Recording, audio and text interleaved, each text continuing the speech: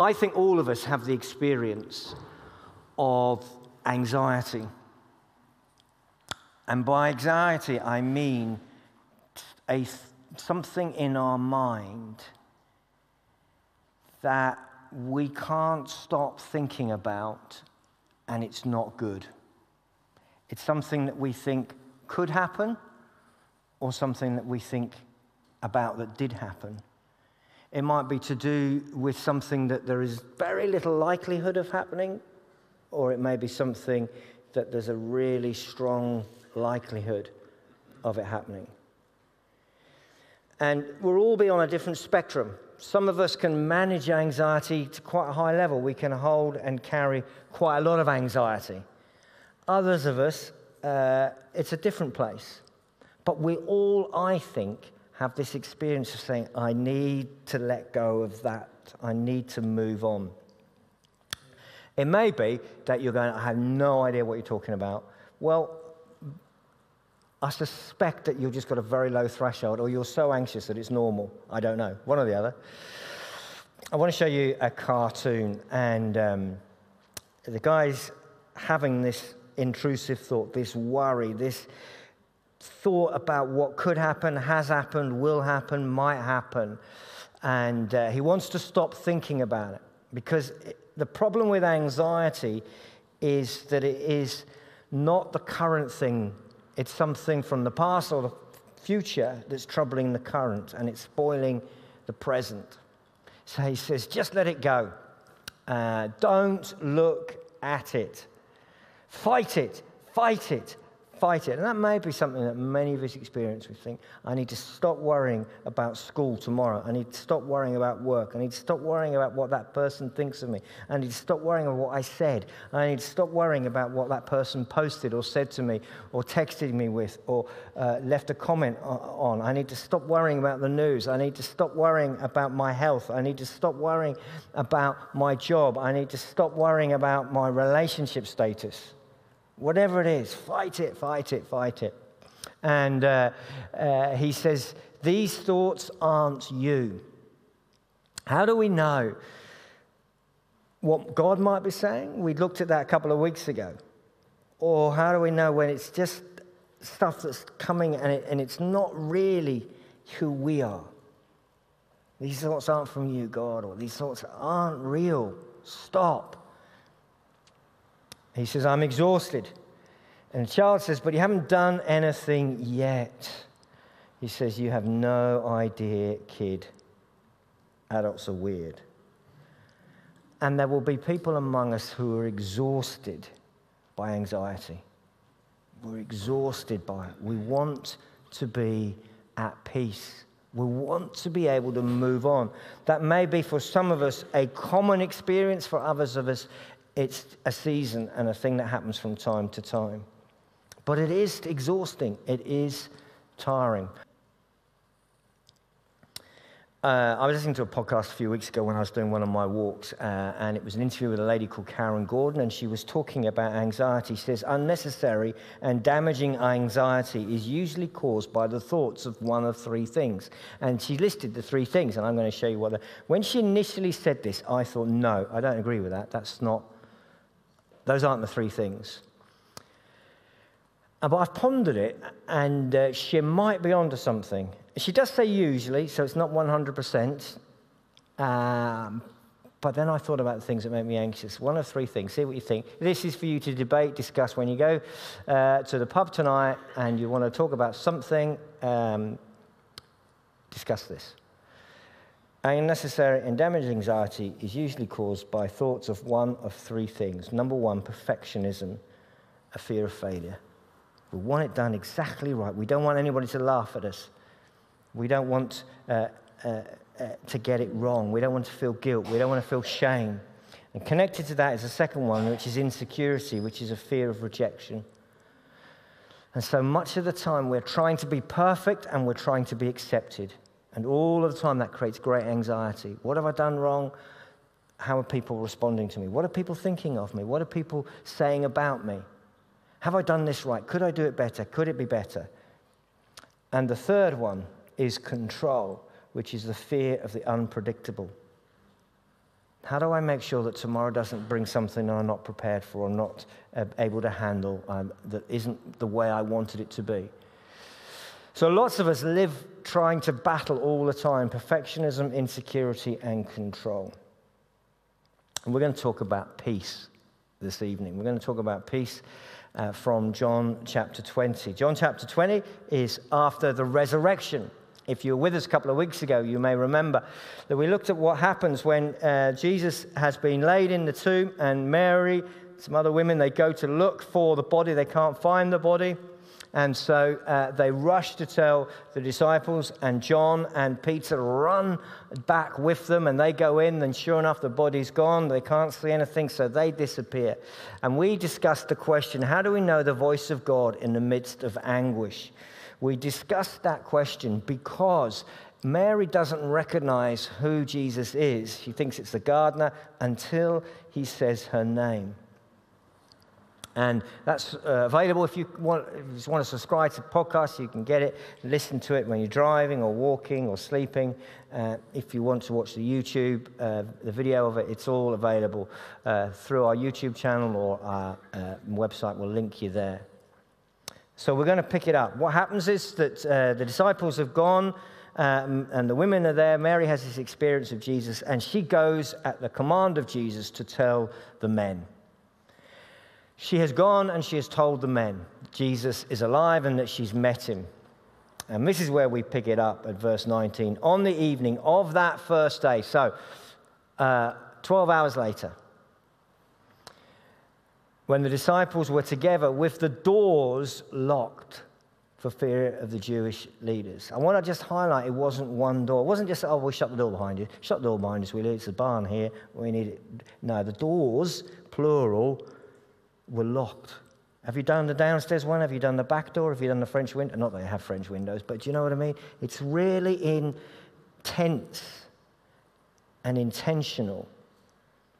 They are shutting themselves deliberately away because they are afraid of the Jewish leaders, the people who have taken Jesus to the Romans and instructed him to be crucified. And I want to just explore then what their fear was and what we might learn from the way Jesus responds to their fear. This isn't a total definition of fear or a total definition of how Jesus brings peace, but there are some things that may be helpful for us. Firstly, they have been unchanged by the message of resurrection. They have been told that Jesus is alive and that Mary has seen him. But they are still locked away for fear. And we may have heard about Jesus, we may have worshipped in church for years, but it hasn't quite changed anything. Or it may be that we haven't really grasped the significance of Jesus' defeat of death. We sung about it as Noah has led us. And it may be up here, but it hasn't quite gone to here. So they are unchanged by the message of resurrection. Secondly, I sense that their fear is exaggerated and inflated by others. In other words, it says quite clearly they were together and afraid. There are occasions, it can go either way, can't it? When you're with a group of people and somebody is particularly confident and that confidence spreads and you feel more confident. But a much more common thing is that when you're with somebody who's anxious or fearful, that which you thought was going to be fine, you suddenly start worrying about. And so you find that your level of fear or anxiety is being stepped on and built up by each other person commenting, yes, and have you thought about this? Have you seen the news? What's going to happen tomorrow? What's going to happen here? It seems that their being together wasn't particularly helpful. Now, I might have got that wrong. That might not be the case, but that's just how I sensed it. They were together and they were afraid. And the consequence of this was they hid. They shut themselves away. They withdrew. They wanted to be in a secure place. Now, it's clear that Jesus tells Mary to tell the disciples to go out and tell people that he's alive. And we're going to discover a little bit later on that that clearly was the intention that Jesus says to them. So they were not meant to be locked away and afraid. They were meant to be going out and saying something has happened here. But their fear had robbed them of the courage. And so they withdrew. They got locked in. They got shut in. And they hid. And there was probably a sense, and there is in a sense of, we don't know what the Jewish leaders are going to do. So the only thing we can control is to lock the doors. We don't know how they're going to react. We don't know if they're going to come after us. We're afraid. Perhaps they were afraid because now that Jesus is alive, this makes the whole thing even more scary. And so their powerlessness causes them to lock down. They can't predict or control or imagine what's going to happen tomorrow, and so they hide away. And fear exacerbates our sense of not being in control. The things are going to happen to us, and we don't like it. And so we try and bring some sense of management of that. And it caused an inertia. They became static. They did nothing. And fear often paralyzes action. And we don't do the things that we know would be wise, that we know would be sensible, and we just hide away, huddle together, lock the doors. Whether it's physically we lock the doors or emotionally, we lock down, I'm afraid. And fear consumes our thoughts. That's what those cartoons were about. It becomes the only thing that we can think about. It becomes the thought at the front. And we wish, as in that cartoon, that we could think differently. But it consumes our thoughts. And all of us know that experience. And I want to say at this moment very, very clearly, and I say this a lot, and we hinted at it last week, God created fear for humanity as a gift. The gift of fear is a sensible thing. If you are not afraid of running out into the road, if you're not afraid of the flame or the electric plug, then you're in danger. When we see little children who cannot understand the concept of danger, they are extremely at risk. Fear protects us. Fear is not a sin. Fear is a part of our humanity that God created for our protection. But like lots of parts of our humanity, it can go awry in this broken and damaged world. And it can take over where we become afraid of the wrong things, or we become too afraid, and it becomes exaggerated. It's a bit like conscience. Our conscience is a gift from God, but it can be damaged and we no longer feel guilty, or it can be damaged and we feel over guilty. And fear isn't in itself wrong. It's quite sensible. If I had no fear of speaking here and did no preparation and no thought and no prayer, it would be a disaster. It is fear that drives me to pray. Fear is good at a low level. But when it becomes all-consuming, when it causes us to hide away, when it causes inertia, when it stops us functioning in the way God intended us to function, it is damaging. And it blocks hope. And we no longer see a future that's good. And we no longer believe that a better day will come. And that may be lots of our experiences, or the experiences of those that we're particularly thoughtful of tonight or praying for or aware of.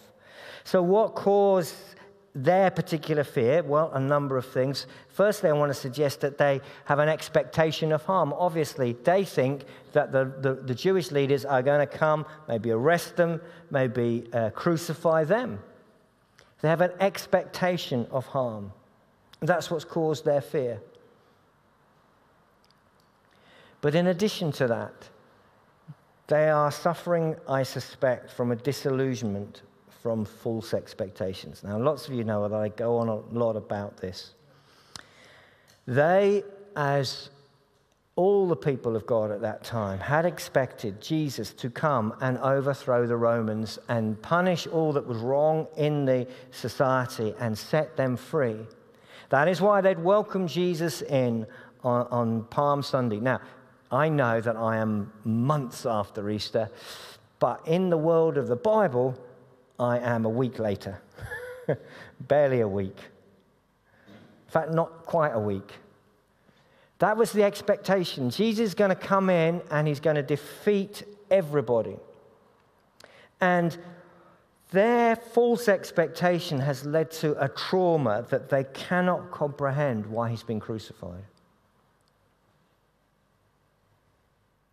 And what often happens with us is we have a false expectation of God. God is going to answer everything I ask of him. I am never going to suffer. I am never going to have a problem. I am never going to have a difficulty. I am always going to be fit and healthy. I'm never going to grow old. I'm never going to get bald. I am going to be completely wonderful all my life. And it's rubbish. And the moment something of this broken world affects us, a whole of our faith collapses, and we go, oh, crikey, then maybe God doesn't exist and he's not going to help me, and we become afraid. We become afraid because our hope was on the wrong thing. It was built on the wrong expectation. They become disillusioned because they began, I say this a lot, they became disillusioned because they began with an illusion that got this. The illusion was that everything was going to be straightforward. They had not grasped, however many times Jesus told them, that he was going to be the Lamb who took away the sins of the world, that he was going to die in their place, that he was going to be rejected and handed over and crucified. And because they hadn't expected that, they are now terribly afraid because they can't see what God is really trying to do. And when we have a false expectation of how God's going to work in our life, we sort of oscillate between unrealistic denial of problems, which isn't really hope, and when we realize that that was unrealistic, we become afraid. And all of this had bred a belief of their own inferiority and their powerlessness. There was nothing they could do against the Jewish leaders, rather. They were doomed. They were going to be hurt and damaged. And they weren't good enough. They weren't strong enough. And all of that had led into this sense of guilt, that they had failed Jesus, they had run away, that they weren't confident. And even though they were now aware that Jesus was alive, they were probably struggling with their own shame and their own failure. And when you combine fear with guilt, it's a really toxic mix. That we feel shamed and we feel we should have more faith and we should have more peace and we should have more joy. And we don't, and we failed, and we've run away, and we've locked ourselves in. And the more you lock yourself in, the more rubbish and guilty you feel. And the more rubbish and guilty you feel, the more we lock ourselves in. It's this cycle of damage.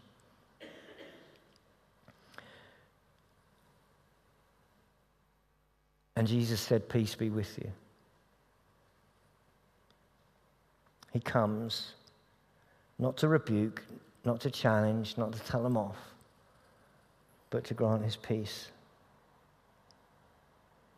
Now, we know that it was important for him to give them his peace. Some say, well, is this just not a sort of bog standard greeting? But it's actually quite clear in what he said.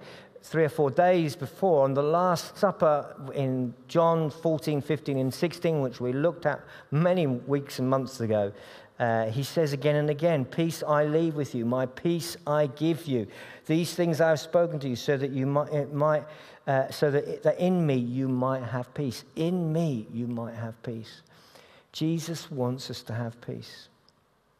His first words aren't, why are you so stupid? His first words aren't rebuke. His first words are peace. It's okay. I want to bring freedom from this cycle of fear and guilt. When people encounter an angel or risen Jesus, the most common thing that God says is, do not be afraid. Not because it's wrong to be afraid, but because God understands it's scary. And he created that reaction in us. As I said last week when we were talking about masculinity and femininity, God doesn't say do not be anxious because it's wrong to be anxious, but because he wants us to be free from it. We need to take the guilt out of anxiety. Jesus wants to bring peace. So what is this peace? This is a transformation by his presence. We're going to see how he being there brings peace. It is an overcoming of the fear. It is not that Jesus or God ever takes away the thing that we're frightened of. Sometimes he does. I shouldn't say ever. Sometimes he does, but very often peace isn't the removal of the problem. It's the strength to go through it. Jesus doesn't say, peace be with you. What I'm going to do is take out all the religious leaders so that you don't need to be afraid of them. Neither does he say, peace be with you. But by the way, actually, all of you in the room are going to be imprisoned, and 11 of you at least are going to be killed. That doesn't say that either. His peace is not the removal of the problem. His peace is something within that helps people go through the problem. His peace is a freedom from guilt, a freedom from shame. It is the reason he dies, that we might fully understand he is on our side. He is grace and mercy. He is longing to set the prisoners free. Again, guilt is a gift of God. It alerts us to what we're doing wrong, and it brings us back to God to say, sorry. We did a whole call to prayer this morning about confession and the vital release. And in Psalm 31 or 32, was it this morning? 32, he says, blessed are those who are forgiven, whose transgressions are covered over. But Jesus wants to set us free from being stuck in guilt, like he wants to set us free from being stuck in fear. He wants that to be fear and guilt, things that inspire right behavior, not things that characterize us and trap us. He wants us to have a feeling of hope, that tomorrow can be different and better, and we will come through this. And the problem we are facing is not a terminal brick wall. It is a hurdle we are to go over and can go over. And his peace brings a clarity of thinking. It brings a sense of being able to no longer panic. And I'm terrible at panicking in a situation. I need a few minutes to think about something. People, if I'm in a situation where something unexpected happens and I need to think very quickly, I tend to go into liquid brain, and I can't deal with it. I need time, a few minutes, 10 minutes, half an hour, and to go away, think about it. Jesus' peace brings clarity. And it brings a resilience and an inner strength. So why then does this happen? After he said this, he showed them his hands and his side. Why does he say, look, see the scars, see the wound? Why does he do that after the peace? Why doesn't he say, look, guys, it's me. See, I'm risen from the dead now. Here's my peace. It seems that the peace isn't a wishful thinking, but it is confirmed by the resurrection. The most important thing he wants them to know is he's coming to bring peace. The evidence and the proof of that is in the resurrection. The peace that he's bringing is not secondary, it's primary. I want you to have peace. We know that because that's the next thing he says. And again, Jesus said peace. And we know that whenever the Bible repeats something, it's underlining us. It is important that we receive peace. And with that, he breathed on them and said, receive the Holy Spirit. Some of you will know that the words breathe and spirit are pretty well the same word. That's why often to distinguish between what spirit, whether we're talking about spirit or breath, or the human spirit, the human breath, or whether we're talking about God's spirit, God's breath, when it's God, the word holy is attached, just to tell us it's significant. Jesus is telling them and doing it. He says, receive my inner power and presence. Receive me in you. And he breathes on them. They need to receive. They need to say, Lord, I'm letting you in. I'm letting your peace and your power and your presence in. He breathes and they receive. We can't sort this stuff out on our own, but we do need to receive. Receive God. The peace is brought by the breath of God, His Holy Spirit. It is a supernatural peace, not a logical peace. There are loads of brilliantly helpful things that humanity has learned and that I've learned and that work for me that deal with my anxiety to some degree. There are loads of things that are useful, but ultimately they will fall short without a supernatural infilling of the Holy Spirit of God to bring peace. And then the Holy Spirit of God will say to us, now, there are some things I've taught humanity, will you do these things as well? And so those things are in partnership. We don't just say, God, it's all up to you. He says, yes, okay, I want you to do some things as well. One of the things is to have a day off. Have a Sabbath, have a rest. We can't just say, Lord, fill me with your Holy Spirit and then I'll work non-stop all the time. There's a partnership. Neither can we say, as long as I have a day off, I will find peace. We need an infilling of God's Holy Spirit, a supernatural encounter. Now, you will notice that I have left a bit out. I've blocked out a bit of what he says between now. He says, peace be with you, and then he says something else. If you know what he says, that's fine. But we might imagine that he says, peace be with you.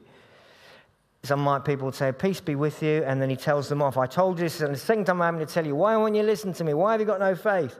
He doesn't say that. Others will say, well, maybe he says, peace be with you. Let's just spend this moment together. Let's spend time in peace. Let's be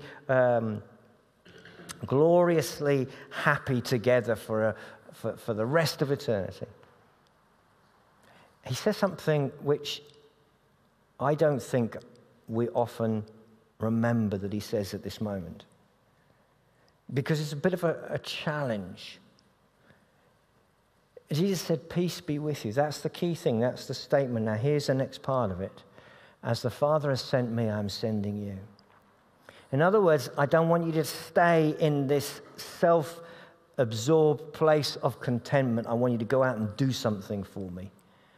The whole point and why I told the women to come and tell you and why you weren't supposed to lock the doors is I want you to go and tell people that I'm alive. I want you to go and share the love of Jesus. I want you to let people know. I want you to go out and do that which I've called you for, what I've created. You've come, I've invited you to be my disciple. I've called you to do something, and I want you to go and do it.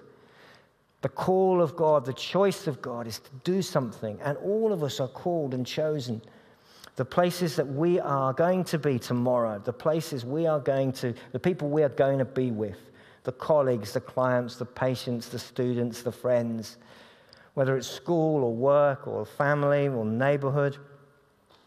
God wants us there, and he wants us to be our person in that moment. He wants us to bring his love, his wisdom, his grace, his practical care. So peace comes from obeying the call on our lives. We don't receive peace when we stay in church and lock the doors. We receive peace when we go with it and we take it out and we take God's love into the world. And the Holy Spirit is for this task. You will remember perhaps at Pentecost, which is the moment when we look at what happens in Acts later on, a few weeks later than this, and the Spirit of God is poured out on the disciples. Why? That they might be witnesses to Jerusalem, where they are, to Samaria, where their enemies are, and to the ends of the earth, where they've never been. We are to take the love of God to the places where we've been planted, to the people we don't like, and to the places we've not yet been.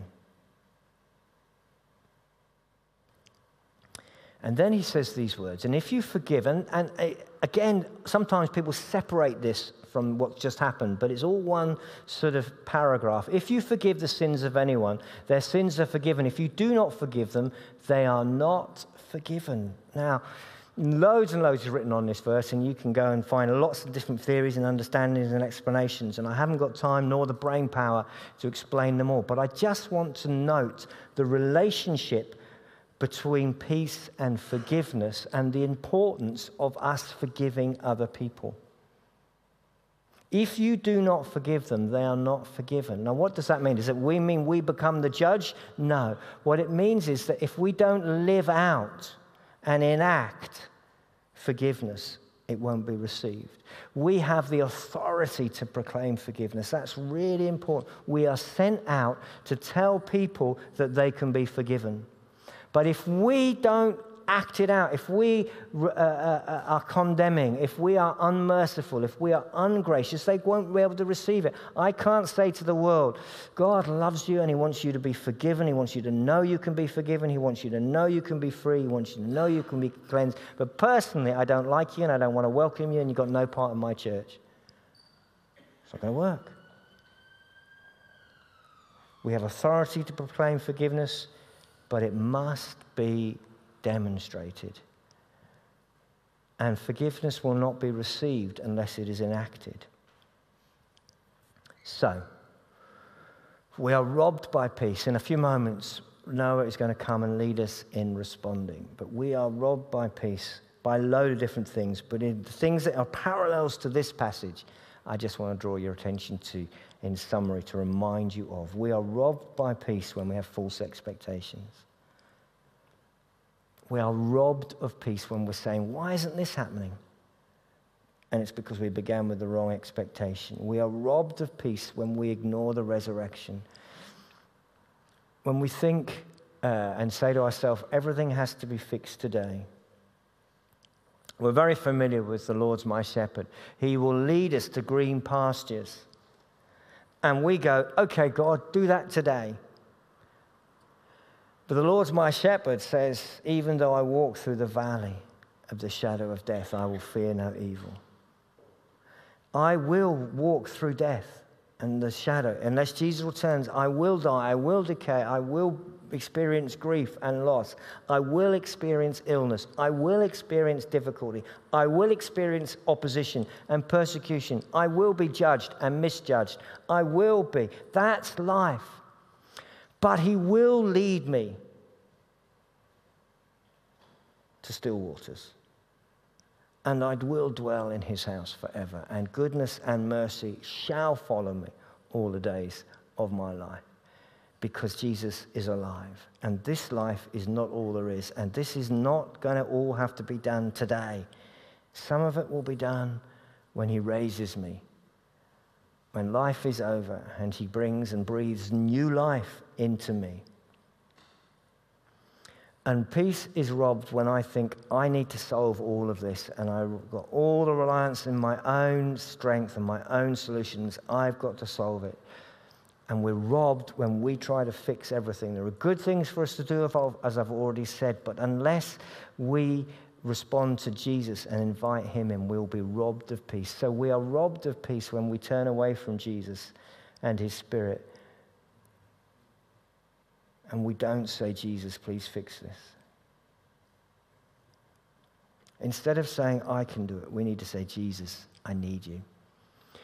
And there are all kinds of reasons why we procrastinate, or maybe it's guilt, or maybe we just don't think it's going to work, and we don't ask Jesus. We don't receive his Spirit. We don't say, fill me.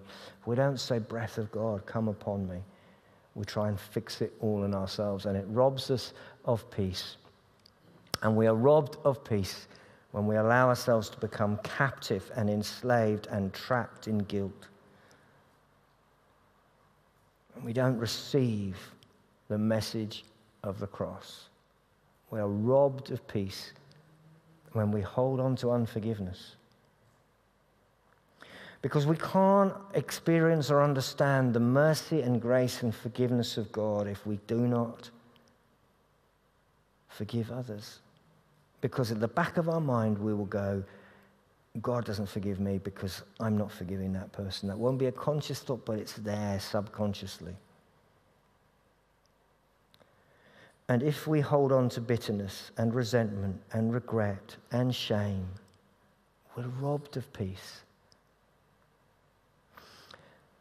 And we're robbed of peace when we run away, when we hide, when we lock the doors, when we batten down the hatches, when we refuse to do anything. When we stop looking out for other people and we start looking inward. We stop having the hope that God will be with us in the difficulty, and we start to try and avoid the difficulty. And so our steps for peace from this particular passage, I want to encourage us to recognize our fears and to have a hope because of resurrection. Whatever we are afraid of, it may happen, it may not. But God promises, firstly, to be with us and to never leave us and to give us all that we need for that moment. And secondly, that it will be temporary and it will be followed by endless joy and peace. We recognize our fear and we have hope in the resurrection. We seek Jesus and we receive his forgiveness. We say, Lord, I'm turning to you. Will you breathe on me? Will you bring your cleansing? Will you bring your mercy? Will you bring your forgiveness? Will you set me free from guilt and shame? And we go out with love to share that news in the power of his Spirit. We say, Lord, fill me. I need a peace that passes, transforms us beyond human understanding. I need a peace that just doesn't make sense to the rest of the world. Just an awareness that you are with me. And so we proclaim forgiveness and we live out mercy and grace. I'm going to ask Noah to join me, and he does that. I want to put some questions on the screen for us to ponder and to think about. These are the questions. What are the fears that make us feel locked in? In a few moments, I just want to give space for us to say, God, here it is. Because sometimes what we do when we're locked in is we don't face them, we don't admit them, and these thoughts become bigger unless they're brought to God. So what are the fears that make us feel locked in? That's the first question. The second, what, if anything, stops us asking Jesus to breathe his peace into us? And I want to invite us to ask God's Holy Spirit to indwell us. And who do we need to go out in love to? Who is God calling us to care for, to pray for, to give to serve, to forgive? Who is God calling us this week to go out to, tomorrow? And finally, what, if anything, stops us giving or receiving forgiveness? Can we bring that to the cross? What it is that stops us asking God, the shame or the guilt, or what it is that stops us letting go of stuff.